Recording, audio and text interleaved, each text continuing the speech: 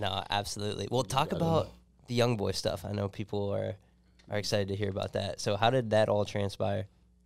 I really just hit one of his, again, one of the smaller people around him.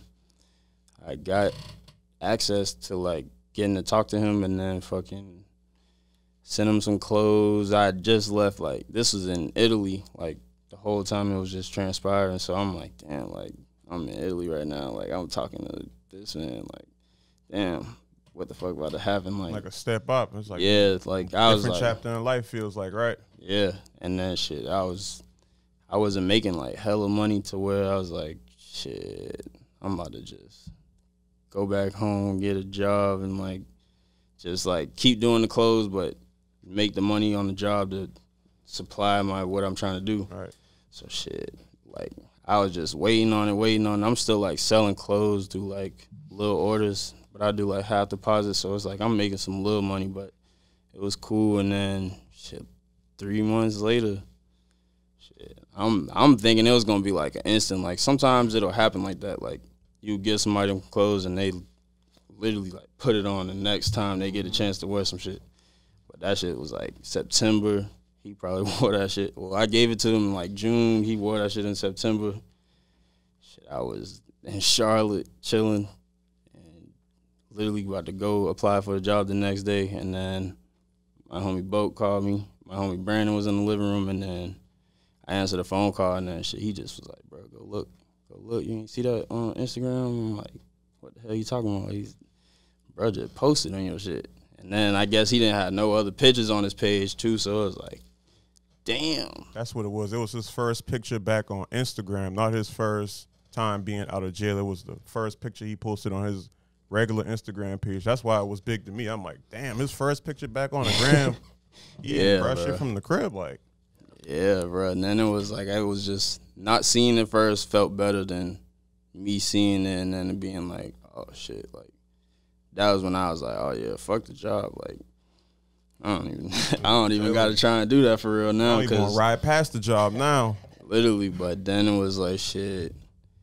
Like, what changed for you brand-wise after that? Yeah, like, I had to take a realization, like, all this shit I just did in Atlanta, like, learn being under him. I wasn't really under him, but working with him and just, like. Taking notes. Yeah, like, now I got to put that into action. Like, I got to do what he was doing now to get to where he at.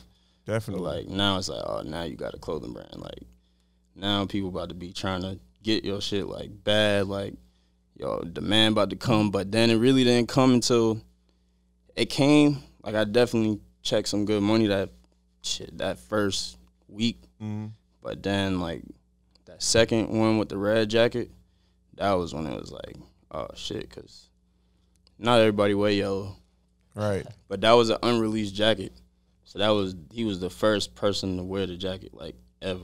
Yeah, he been in different colors, like, a few of your color jackets. It just ain't a one-time thing. It seems like he putting that on every day. Yeah. And he can't even go nowhere, so he just getting fresh to stay in the house in your shit. So I was like, dang. Hey, man, that's a good feeling. You gonna put that on. I'm telling you. Then you know everybody watching him, so of course they looking at what he got going on and what he wearing. So, man, like it was just like the third or fourth time. It was really that purple jacket too that kind of like amped it up a little more. But the Billboard one was the one where it's like, oh shit, like that's hard. And then it was in the fucking magazine thing that they did, so it's like, damn, like my shit on Billboard, like this is a real national brand, right? What was it like the day that dropped? Like, did your Instagram traffic go up, or you get a lot of followers, or people just DMing you wanting jackets? Yeah, just look, it was the same coincidence. Like, I'm not seeing it first. Like, somebody sent it to me off of,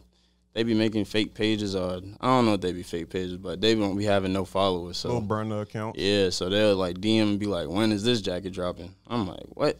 Like, what the fuck? Mm-hmm. And then I didn't see, like, the whole video and all that. Like, it was a little video to it. So I'm like, damn, bro, this man, love that shit. Like, I love, bro, for that shit. That shit be just bringing me more money. But, shit, it just make me want to keep sending him everything. Like, I don't even. And you get a source of motivation. It's like you the biggest artist right now. And Everything you could be wearing, you wearing my brand. So it's like I can do whatever. Yeah, literally, bro. For real. Like I don't be trying to take it like to the head though, like a lot of people would. Though. Like, I don't think a lot of people would be like constantly promoting it, but it's like I don't promote the same thing over and over again. It's like he wearing different things and different like times. Promoting it for you at this point. Like, Yeah. Like sometimes if I don't even be dropping stuff, I'll let him get it first to see what it brings. Like if he wear it in the right way to where people seeing it, like, oh, it's gonna bring appeal to the jacket. The most expensive mannequin ever. Man, you For can't real. pay for that. I'm telling you. Shit, you can't pay for that right there, man. So we saw a sneak peek of a jacket, maybe a collab with YoungBoy. Do you want to talk a little bit? I don't know how much you're able to talk about that. I know there's probably a lot of moving parts with that, but what are you allowed to say about that? Shit, we got a lot coming. Yeah. There's more than the jackets, but Right. shit, hopefully everything go how we wanted to go. Yeah. I should, like, I guess that's the most I'd say about it, but Right. shit, that's all. I just pray it go through exactly how we wanted to. Absolutely. Yeah, huge opportunity too, you know, just like you were saying, it's not just he wore one of your jackets one time, you know, like it's been like he's really multiple been occasions. invested in your brand, so that's got to feel good.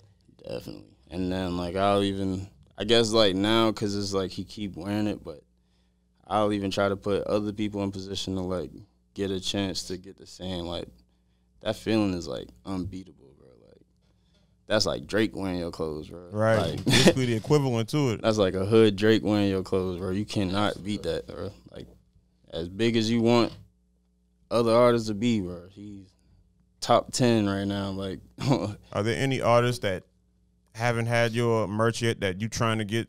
Like, is it Lil Baby or a Drake, like you Definitely, said? like, Or it'd be so many different people. Like, that's the crazy part. It's like you gotta make clothes and give it to certain people. Like, like I feel like everybody can't wear that jacket he be wearing. Right. So like, if I would have gave it to Baby, there's no telling how he'll wear it. But there's definitely stuff I'll let her get my clothes to anybody. Like anybody that can draw attraction to that shit. I love getting to like female influences though, because I don't know if y'all feel like this, but dudes be buying more clothes off of girls wearing it.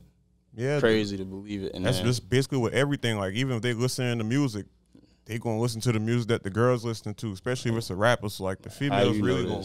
Yeah, but anything you do, if you keeping them satisfied and happy, you gonna be all right. Cause that's a solid fan base right there for real.